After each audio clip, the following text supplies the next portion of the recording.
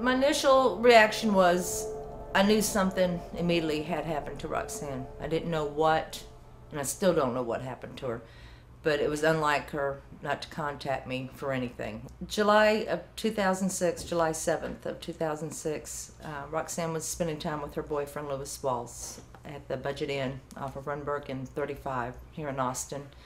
And I had talked to her the night before, and she was going to come home, saying she's going to spend one more night with him and she'll be home the next day. And the next day I didn't hear from her, so we had gone done our errands. And when I got back, Louis called me and asked if I've seen Roxanne. And I asked him, what do you mean, have I seen Roxanne? She's been with you. He's told me that they had an argument and she walked out. He told me that he went after her and she said, leave me alone. And he went back to the hotel room to cool off for 20 minutes or so, went out looking for her again, and she hasn't been seen since. And I truly believe the truth lies with her boyfriend, and if he just come forward and tell us, we were doing this, we were involved in this, these people were with us or whatever, we could connect the dots. But he is so concerned about his reputation and looking bad that's his most concerned right now, even though we have his criminal record to tell us otherwise. Over here we have an area that we set up for Roxanne. As we leave every day, we come and say hi to her, and we light a candle for her. We used to have a lot of candles at the bottom here. There's hundreds of them. We finally got rid of them. It's just a place that we dedicate to Roxanne, just her personal belongings, like this blanket that she made and some paintings that she made down here when she was younger, her baby pictures, some of her awards. She wanted to go into cosmetologies, and she won a couple awards here in Austin, and some crosses that a friend made, and family photos. And this is just a place, as we leave out the door, we come in, you know, we say good morning or good night to Roxanne, and we try to have a candle lit for her all the time. I had a dance appointment one morning by where her boyfriend stays at. So after this appointment, we're coming home, and on the bus stop, we're seeing my sister Roxanne.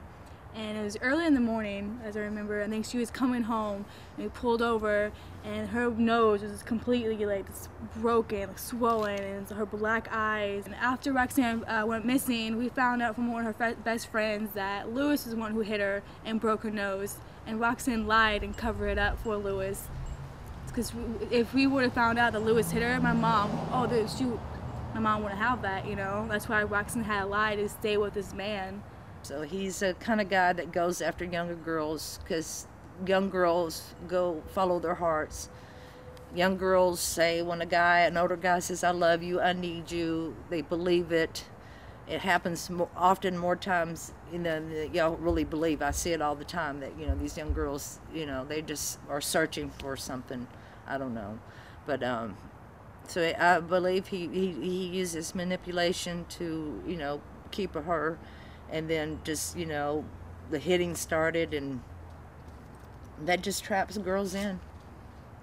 Yeah, I have a lot of sisters. You probably see me and think it's them, or you see them and think it's me. And it's because she's got a twin named Veronica too, so yeah. They just kind of, when you say the Paltauf kids, it's, you know, and nobody can remember their name, and they all look the same, and it's very confusing to people, you know, and stuff, unless you get to know them.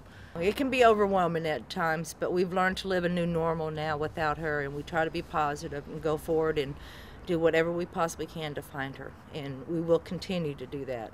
You know, as long as I shall live, and as long as Rosa shall live, we'll continue to always search for Roxanne until we find her or find the answers that we've been looking for. Roxanne, if you can hear us, just know that we love you very, very much.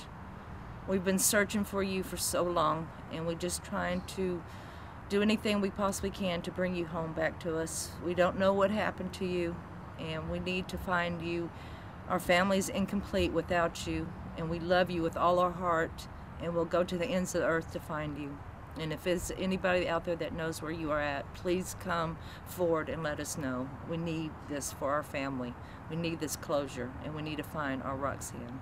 Thank you.